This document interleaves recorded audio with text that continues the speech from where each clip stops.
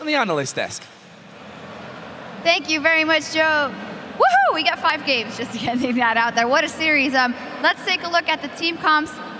Fnatic chased a record a couple of weeks ago versus ROCCAT by building a protective Vayne comp. There are elements of that in here, but it just didn't work out. Yeah, I actually think Fnatic went like really old school with their team comp.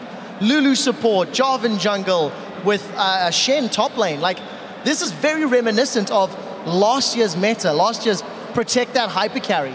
And while the theory is still sound, they simply were not able to keep all of the diving champions on the side of ROCCAT off of Reckless. And the longer the game went, the more powerful Overpower became, and all props to Overpower. We haven't seen him on Kassadin, and he delivered.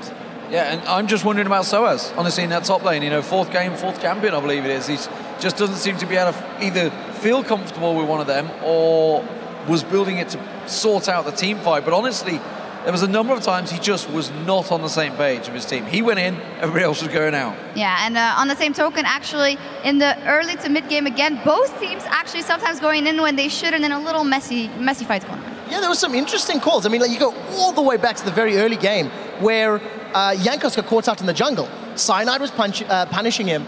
Thinking about flashing over the Baron pit, Jankos had about 150 HP, and randomly Yellow Star just flashes over and misses the glitter lance. Some weird decisions. Fnatic got ahead early, but because their team comp is a reactive one where you protect the AD carry, they weren't really able to siege. They weren't really able to push ROCCAT further, despite the fact that they were in the lead and had some control. Yeah, and we were talking to Crepo backstage. He sat with us in the green room watching this match, and he was talking about Sullivan, and he's like saying ROCCAT could have punished them a lot earlier than this. If only it had been a pickaxe into static shift early on wave clear, because they didn't really have any wave clear other than Sullivan. And as you saw, once he got going, once he got fed, my God, he was doing a lot of damage. Yeah, bring on the resets. Let's actually take a look at a team fight of that game where ROCCAT gets the upper hand, starting in the bottom. Yeah, so it's quite late in the game. I mean, this is about 36 minutes in. At this point in time, you've already got the very clear distinction that ROCCAT are taking charge and taking control. The most impressive thing, as we roll the clip out, you'll see is that ROCCAT really dodges the key abilities. Pay very careful attention to Soaz's taunt. The moment that Soaz shows himself in lane, ROCCAT peel back.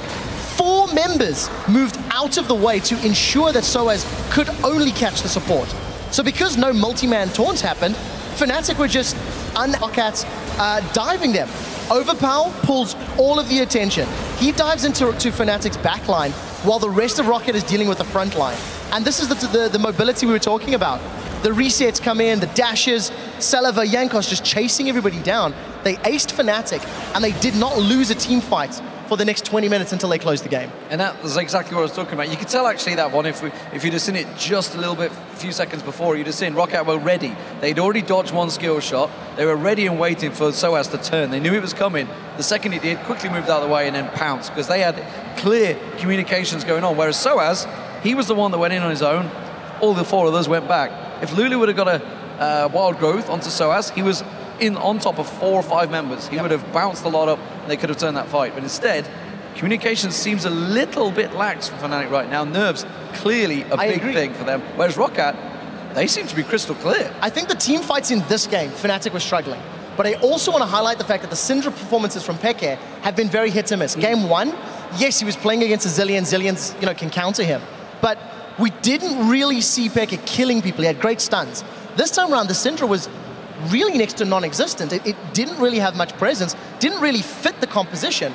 There was no Orianna to pick because it's been banned out. ROCCAT's mid-centric ban strategy seems to be paying off. Yeah, absolutely, because building the Zhonya's late, as we said in the first game as well, if you build it earlier, you can hold in there a little longer, but in a case like this, if you don't have damage on any other champions except for the Vayne and she can't roll in, what are you going to do?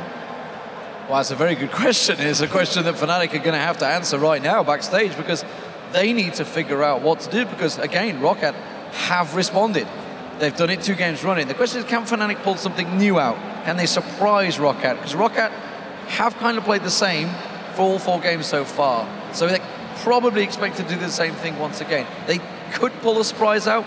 We know Overpower's pulled out some weird things before, like Mordekaiser, but who knows? I think it's on Fnatic to really make the difference here. It is, and to drive the point home further, Fnatic opted into this strategy. Fnatic let Kassadin through, and they said, we dare you to pick Kassadin, because we have a strategy, we have something planned. It didn't work. So not only do Fnatic have to How often have we said that? Exactly. But not only do Fnatic have to overcome the strategy of, or overcome the mindset problem of, we failed at our own game, they now need to out-mind game ROCCAT. ROCCAT's got the momentum. If anyone was watching the player cams right at the end there, when Reckless got caught and died, he threw his head into his hands. And it's not often you see Reckless really looking distraught on stage. So it's going to be tough times. And one thing to take note, I believe Fnatic are on blue side in this next match. Remember, Kog'Maw was banned in that last game. That's what Reckless has been doing really well on, obviously made him forced to switch to Vayne. If they take Tristana off Celavar, what is he going to do? Because he's had it, I think, all 4 games. Yeah, you got to wonder why take the risk of that comp for Fnatic in that last game. What are both teams going to result to? We have a 5th game on our hands. Will Fnatic push on in Game 5, or will ROCCAT pull off one of the biggest upsets in European LCS history? Find out when we come.